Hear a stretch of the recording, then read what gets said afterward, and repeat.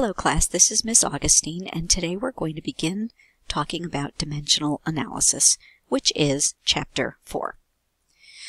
So what is dimensional analysis? It's a way that we analyze and solve problems using the units, the dimensions, of the measurements. And in dimensional analysis, we use something called conversion factors or conversion facts, and these are just ratios of equivalent measurements that we use in dimensional analysis. And what I mean there is like 1 foot is equal to 12 inches, or 12 inches is equal to 1 foot.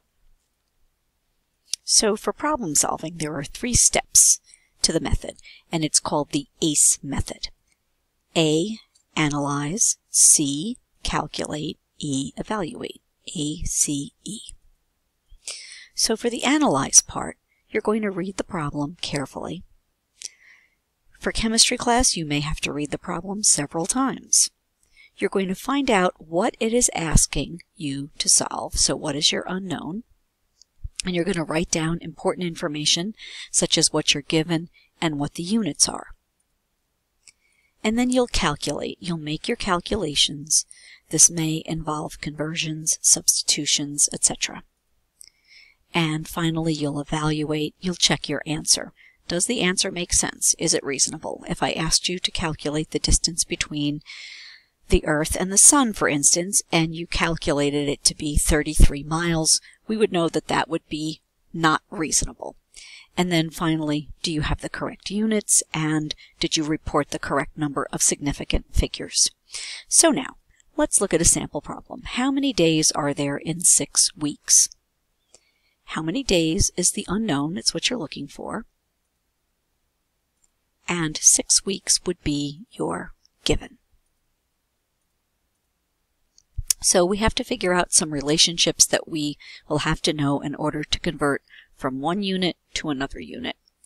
So in this case, our conversion fact is 1 week is equal to 7 days. And again, this is an exact number. So setup. Start with the given and work toward what you're looking for.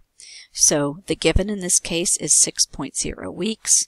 The unknown is how many days. Now for the calculation. 6 weeks times 7 days for every 1 week. So this is our conversion factor. And again, the conversion factor, 7 days equals 1 week, and 1 week equals 7 days. And so in your conversion factor, top and bottom must be equal in value. They're equivalent. Now we've got to cancel units. So we've got 6.0 weeks times 7 days is 1 week. That's our conversion factor.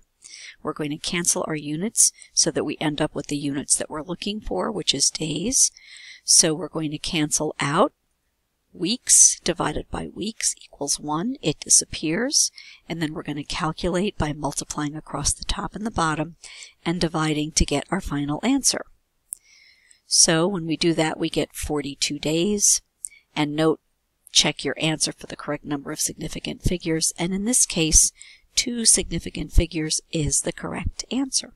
So that is just a brief intro into how we do dimensional analysis, how we use the units to solve problems. And for now, this is Ms. Augustine signing off.